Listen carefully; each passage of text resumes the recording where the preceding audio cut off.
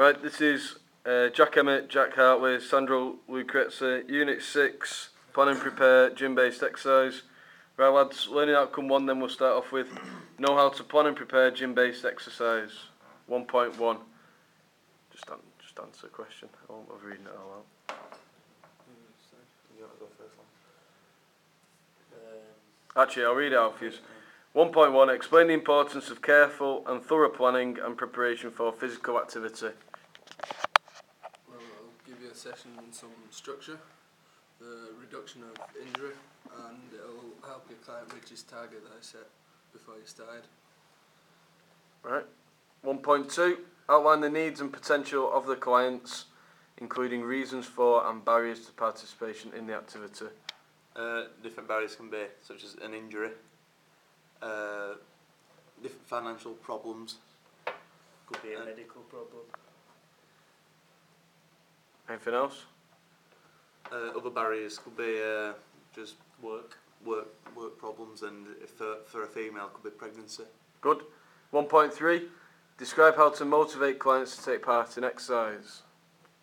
A good way to motivate clients is to give them a goal, give them a target to try and reach. Good.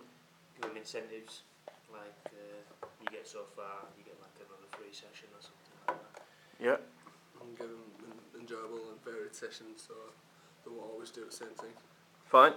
1.4. Describe exercises that are safe and appropriate for clients, including alternatives to potentially harmful exercises. Well, in the gym, a potentially harmful exercise could be, especially for a beginner, could be something such as a deadlift. Obviously, trying to work your lower back there. So, an alternative you could do that's much safer could be a prone cobra or a Superman. Where obviously, it's just a bodyweight exercise where you're just laying on your front, lifting up your chest from your waist. Again, you're not using any heavy weight, so you're reducing. You do them good mornings as well, Yeah. when you stood there. Good. Another exercise you could do is a goblet squat instead of a back squat. Again, it's much safer. Instead of having such a heavy resistance on your back, you're just using a dumbbell in front of your chest. Good. 1.5. Identify safe and effective alignment of exercise positions. Well, then to get your technique right in a squat, like getting down to 90 degrees with your legs, get straight back, and don't do any unnecessary movements. So don't lean forward or Move your feet when you're doing it. Keep fixed. Also, concentrate on the muscle groups you're trying to affect as well. So again, that's going back to no unnecessary movement. Just try and keep yourself nice and stabilised through your exercises. Good. 1.6. Describe how to plan to use a range of cardiovascular and resistance machines, including free weights, barbells, dumbbells, collars and benches. so you're going to try and work towards your client's aims and goals using the appropriate equipment, and use the correct health and safety procedures such as using collars for barbells. Right, anything else? You want to, depending obviously the goals of the what the client wants, you want to be using different intensities on different cardiovascular machines as well. So if you've got someone who's more interested on sprinting, you want to be doing much high intensity sprints on either the bike, rower or treadmill. Anything on the resistance machines? What are you different? Well, on your resistance machines again, you're going to be changing maybe your rep range Or your weight. and your weight, considering what your client wants with his muscular How strong he endurance. is It's going to be. What else could you do on a resistance machine a bit easier than, say, free weights to find out? It's stable, isn't it? Yeah, you can find sort of like, if you're a beginner especially, you can find like the base level of how strong they're going to be. So what's the proper name for that then? Like fitness testing on it, sort of testing on it. Yeah, or the... Like 1RM. Yeah, so a 1 rep max on it, so it'd be a bit easier doing it on a... So what examples could you do? Could you give? Well, if you wanted To find a 1 rep max? say if you wanted to find your 1 rep max on your bench press, Yeah. you can use just a chest press machine. Right, So it's good. obviously working the same muscle groups. Right. It's safer. It's Yeah, safer, yeah, safer, good. Right, outcome 2. Know how to collect and analyse relevant information. So, describe the 2.1. Describe the screening process and the factors which affect the ability to exercise. Your screening process could be such as doing your PAR-Q, PARQ forms and possibly some fitness testing as well to see the limitations of your client. Good. Anything else? Yeah, you do this so you can find any injuries or medical problems or in a female maybe even pregnancy, which could restrict you from doing certain exercises.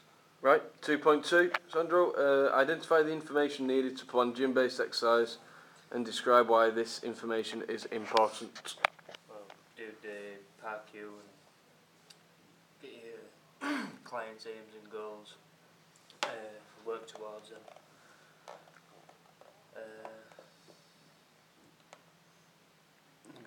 Yeah. Same. Well, You can use the appropriate equipment that's there for them. so Right. in doing this, you can find out all the restrictions again for the client and what for the if their aims and goals, you can find out what they want it to do. So you're not doing a routine that's completely like nothing to do with what their aims or goals are. So you're gonna be doing everything for your client and what the client wants and what they're able to do. Good. Identify the range of different methods that may be used to collect information, including questionnaire, interview, observation, and physical measurements. Well, you do your PARQ. Yeah. It's a standard. You can do various fitness tests to see it, Such as what? such as the 1RM or even Malay stage fitness tests. Some sprinting tests that we did. Yeah. Yeah. And Illinois, long sprint jump. test. yeah. Or asking the client personally, like an interview of how far they can go or how far they're willing to go. Then what about physical measurements? That is back to that 1 rep max thing. I suppose Or you use the physical measurements. perceived rate of exertion as well on different exercises. See if you put someone on a certain bit of kit, say a treadmill on a certain speed. If you ask them for their perceived rate of exertion, you can see how hard. And they find then certain what about on their exercises. actual body? Why might be? Do some like body measurements, like Yeah. with a tape to see if they've lost any weight or gained weight. Do the Skin- body fat. skin calipers on body fat and stuff like that. Right. Good. Things like BMI as well on that. Okay. So 2.4. Identify reasons for temporary deferral of exercise. It could be a financial issue, like something's gone Good. wrong. They can't afford to pay for it, or they've just got an injury that's going to set them back for a couple of weeks or a couple of months. Well, it's gonna be your work. all different things. Your work can restrict to that time that you can get to go to the gym. Yeah, you've got like an appointment to go somewhere. Good. 2.5. Identify why it may be necessary to refer the client to another professional, to somebody else. You could need physio. Good. If someone injured, a doctor, if someone is pregnant or a really bad injury, such as a break or something like that. Or maybe, we haven't got any time and they need to see someone and we haven't got enough time. We're going on holiday or something. Might like not particularly be qualified to deal with the extent of the injury or the problem Good. that the client's faced with as well. Describe the purpose of the informed consent. If the client is underage, so the parent he'll know that be allowed to do some heavy exercise and that there's a risk of injury. Mainly to keeps the gym or the company covered as well for if there is an injury for someone who is maybe a little bit younger Yep. or underaged. Also just keeps the gym covered, yourself covered as the trainer and gym instructor, and also for the health and safety of the client Yep. as well. Good. 2.7. Outline the emergency procedures of the facility/organisation. So fire exits, Yep. standard some fire alarms, and like a register and sign in and sign out sheet. Right, that's fine. 2.8. Explain the purpose of the physical activity readiness questionnaire or PARQ and how to record and interpret the information provided. 2.8. You understand the client's limitations, Good. how much they can do. Yep. So what sort of limitations might a client have? Just give us a few examples.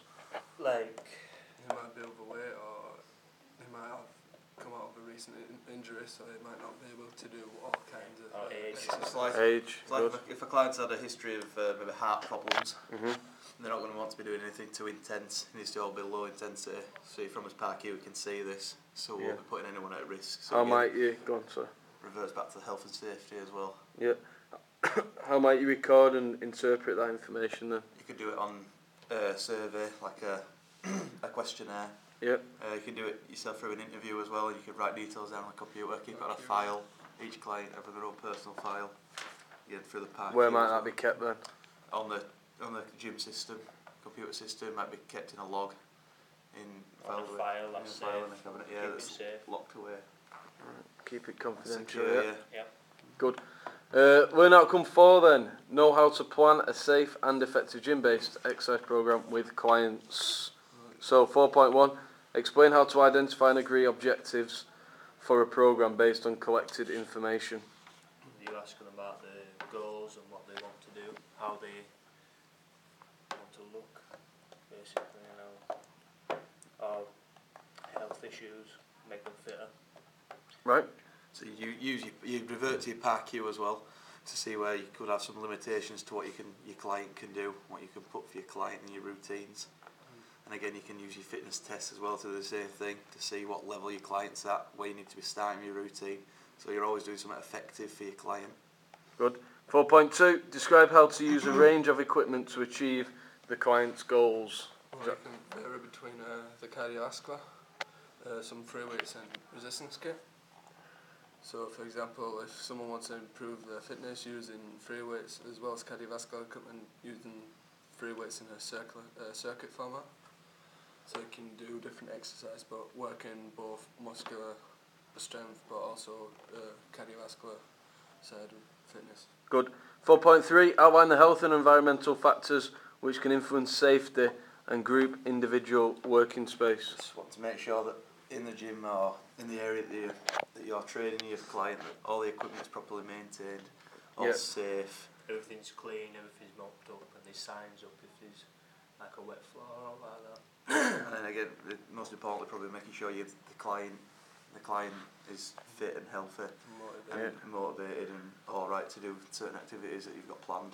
So say for instance the Smith machine isn't working at a gym, what might you do? You put up a sign, or out of order and say how long it'll be. You laminate the sign, don't you? You tie it on with string. make sure you're informing clients as they're coming in Right, as well. good. Okay, so describe why it's important to agree goals with clients 4.4. To make it more enjoyable for them. Yeah. So you're both on the safe wavelength, so you both know what the client wants to do. Yeah. And Structure your sessions correctly.